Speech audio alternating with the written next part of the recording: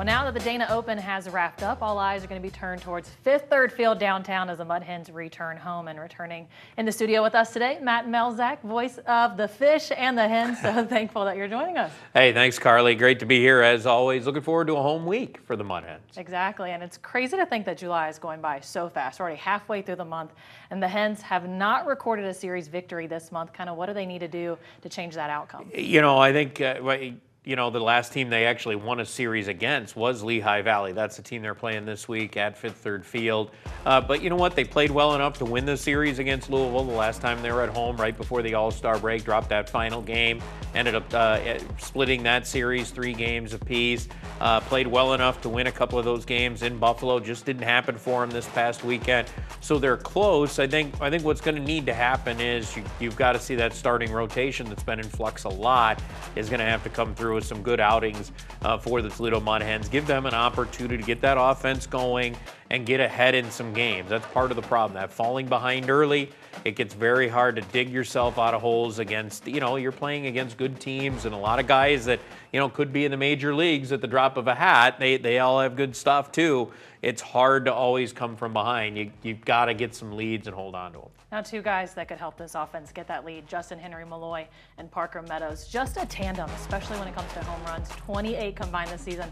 What has been so special about watching those 2? And it's been different the way they've gone about it, Carly. I mean, you saw Justin Henry Malloy, he took the ground running right at the start of the season, had that monster April into May, and then kind of tailed a little bit into June, starting to pick it back up again here in July, where Parker Meadows has been on the other side of the coin.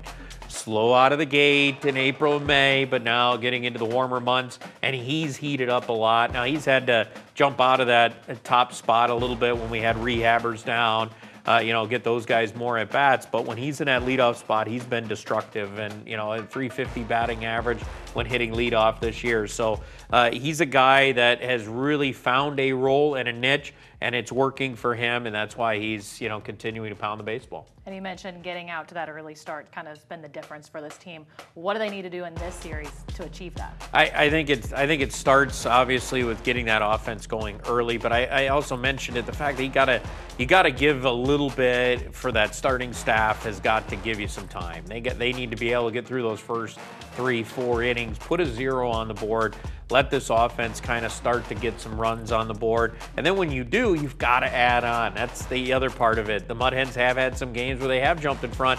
They haven't been able to put those add-on runs on the board. You get that, instead of leading it 2-0, maybe you're leading 4 or 5, 6-0. Now all of a sudden, the other team is pressed to try to come back, and it becomes very difficult no matter who you run out there out of your bullpen. So, it's add-on runs, it's getting those early leads, and being able to maybe tack on a little bit. Okay, now for the hard-hitting question. The last time we saw you and Jim Weber in the booth, you had the Hawaiian-style Margaritaville weekend shirts. This week, it's Christmas in July. What can we expect to see? Oh, boy. Well, there's only one part of our team that is old enough to portray Santa. I'm not going to say it's me, but yes, who knows what we're going to see this week. It's possible we may even have Santa on the set this weekend. Okay, Carly, are there any last-minute ideas you need me to pass along? I think it would be really awesome to see Jim with the Santa hat and the beard. I think that's something that we should get for the broadcast. You might be right, and perhaps we can get that done for this weekend. It'd be a lot of fun, though. Kind of a Christmas in July feeling this weekend. I mean, the Margaritaville was phenomenal. We had great crowds all weekend. I expect to see that again this week, Christmas in July, and we'll put in that small request that you had, Carly. I hope we see that. Mud Hens taking on the Lehigh Valley Iron Pigs starting on Tuesday. Best of 6 game series. We'll have your highlights and reactions here at Sports Nightly. Thanks for joining us, Matt. Thank you, Carly.